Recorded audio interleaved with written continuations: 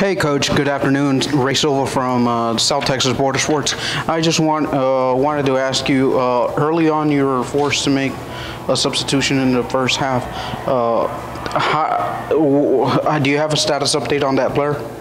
Yeah, they're okay. Yeah, we were worried about cramping. Especially dealing with the wide players, right? So that was a substitution that we weren't planning to make, but ultimately it was the right decision.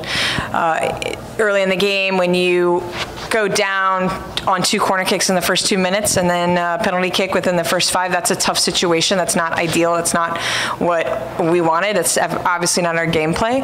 And so if you look beyond those 3 moments into the game, I think you see a team that's much improved coming off of the lessons we learned from Canada.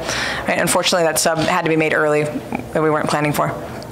Yeah. Here in the front. Yeah. Cool. So you raised your hand first. I don't know. Okay. I was hoping you could talk a little bit about, as you were saying, sort of developing the game plan and learning the lessons. Is there anything in particular you talked about at halftime? Because it seemed like the second half the team came out much more composed. Yeah. Is that the team themselves kind of learning the process? Yeah, you know, I think it's amazing to see them, and I talked about this like last week. I talked about it early this week. Is like this is a really young team, right? We started a 14-year-old. We had a 15-year-old, a 16-year-old on the field, right, against a team with so much more experience. And so naturally, when they come off the field, they have questions. They're trying to solve things, right? So the locker room at halftime, it was obviously big picture things like knowing our assignments on how we're defending the set pieces, but also improving our ability to communicate in wide spaces to be able to handle the pressure that was coming from the outside backs from Mexico, which was improved, right? So when you look at the second half, you know, second half was a 2-0 game, right? I think it's taking the dial forward for us for both the team standpoint and then the individual players and their learning, right? So you can't imagine if you're 14 and you're playing against the center mids from Mexico, which are some of the best players in the world, not much less this tournament, and you're being able to solve problems and hold your own. You have to think how positive that is for the future for St. Kitts. Right in front. Coach, could you just rattle out the names of those teenagers that are on the team? They're almost everybody. And what was your take on overall gameplay and what maybe 1 or 2 of them did? Yeah, sure. In the starting lineup, the youngest players, you'll have to forgive me because I have to read across my notes, but the youngest players on the field were Ellie Stokes. She's playing outside mid on the right. Kayla Udenberg, who is playing the 8. On the left side, Ileana Bailey, she's from Puerto Rico, and she's the one who subbed off, and Kaylee came in, and Kaylee's 15 from Baltimore, and then the other players were a bit more experienced, a little older, right? But in terms of our gameplay, I was happy that Phoenicia was available to play today.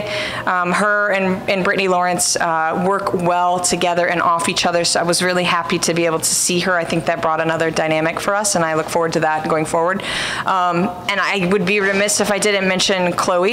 So Kayla and Chloe are sisters. We actually had the 3rd sister come in late in the 80th minute, Carly. But if you've been watching them play, Chloe, number 5, Udenberg, she's been box-to-box defender for us. She's been doing a great job. She is a senior in high school, right? So that's a big deal for us. Mm-hmm. Yeah, it's exciting. Yeah. Are there any other questions? Any additional questions? Oh, yeah. Great. Go ahead. I was actually going to ask about Chloe because I thought she had a really fantastic game. That was one of the players sort of developing even over the process. Her and some of these other younger players, do they have sort of plans to play in college? Is there future? Is this something that's part of a larger process if they kind of see themselves, here's where I see the next 5 years? Yeah, it is. Absolutely. That's a great question. A lot of the players have the desire to play both in college, elsewhere, and also professionally, right? So for us, it's specifically for Chloe, like, yes, she just assigned to a program that's in Canada that's about 15 minutes from her hometown. You'll have to forgive me that I don't know the name, but I think you could probably find it out there. But many of them, especially players that are from the island, like Tarvia Phillips, who is in the center back, she's number 12. She works as a landscaper back home, right? She has aspirations to be a professional football player. So do many of the players, right? So part of our process is helping them get connected with professional environments outside of St. Kitts, but also improving the professional league that does currently exist in St. Kitts for the women to play in, right? So there's two tiers to that. So I'm hoping that this tournament experience exposes those players to opportunities, and part of my role is to make connections with clubs and agents and colleges to get them to be visible. No, absolutely, it's important, and it's important for them, but it's important for the St. Kitts, like the future of St. Kitts and Nevis.